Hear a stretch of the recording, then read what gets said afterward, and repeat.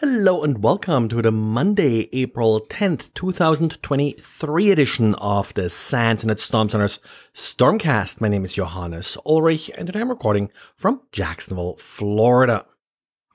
Quite a few interesting diaries over the weekend, so let's start with Friday.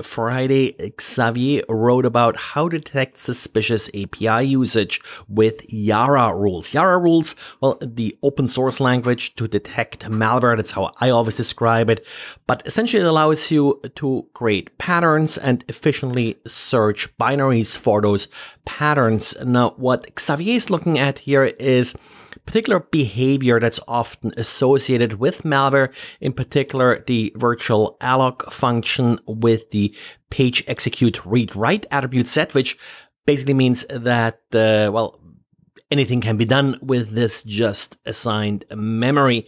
And he presents a quick YARA rule to look for just this particular behavior. Give it a try and let Xavier know if this is something that works for you. Then we got a little surprise from Apple on Friday. Apple released an update for iPadOS, iOS, and macOS on Friday. An update was sort of expected. That's very typical. A couple weeks after there's sort of a larger update that we had recently for these operating systems, there's often a smaller update fixing sort of some outstanding bugs. But in this case, the update also fixed two already exploited vulnerabilities. The vulnerabilities were reported by Amnesty International, so likely exploited sort of in a more targeted sense in that particular context. What's sort of interesting is the two vulnerabilities together. The first vulnerability is a WebKit vulnerability. We had hundreds of WebKit vulnerabilities.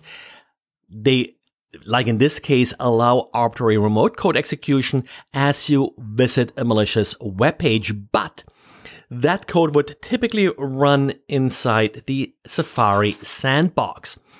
However, the second vulnerability does allow then a privilege escalation to run code as using kernel privileges. So this would bypass any sandbox protection Safari would afford you. Yes, there's also a Safari update. That's the WebKit part, and it's likely interesting for people that run older versions of macOS. No word yet about older versions of iOS, but typically Apple will then at a later point release updates for these kind of vulnerabilities for older versions of iOS. Well, then before we continue with diaries, we also got on Friday another interesting vulnerability patched, and that's a Sandbox Escape vulnerability in the VM2 JavaScript library. Sandbox Escape vulnerability is usually not that big of a deal. This one has a CVSS score of 9.8. I've also people seen it rated as a 10.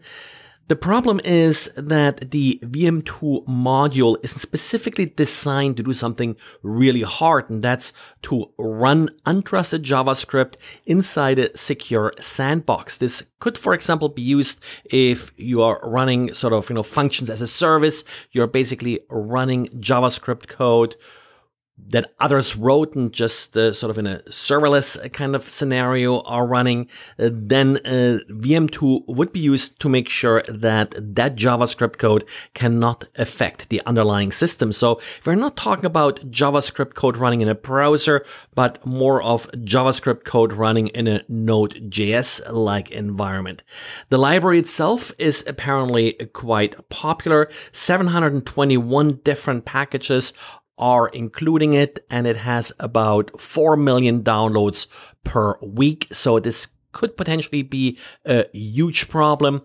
Not the first time that we do have issues with this library. Snyk, for example, in December last year found another vulnerability, a similar kind of issue here. Similar CVSS rating. Haven't heard a lot about exploitation here, but it's one of these things you certainly have to be careful about. Another potential attack point here is sort of code editors and such. Maybe a little bit more difficult to expose them to the actual exploit, but a proof of concept exploit is available. So yet another reason why you probably want to prioritize this update. You should be running version 3.9.15 of the VM2 library in order to prevent this particular vulnerability. And the CVE number of this vulnerability is 2023-29017. And then we also have some important changes coming regarding Microsoft Netlogon that you should be aware of if you're using SMB for file sharing, like on network file systems and the like. The problem here is that Microsoft released a patch for a vulnerability that enforced RPC sealing. This patch that enforced or allowed you to enforce RPC sealing was released in November last year, but because of compatibility issues, it wasn't enabled by default. Starting April 11th, so this will be this week with a patch Tuesday, it can't be disabled anymore in the registry. So that may lead to compatibility issues. Some vendors of network storage device already have reached out to their customers, NetApp here in particular, and thanks for William here, one of our readers, to actually point us out to their notice. So be aware of this. April 11th, that's when the initial enforcement phase starts. And like I said, then you can no longer disable RPC sealing. So some older devices that may no longer function here. And the next update will then come in July, when any authentication without sealing will just no longer work.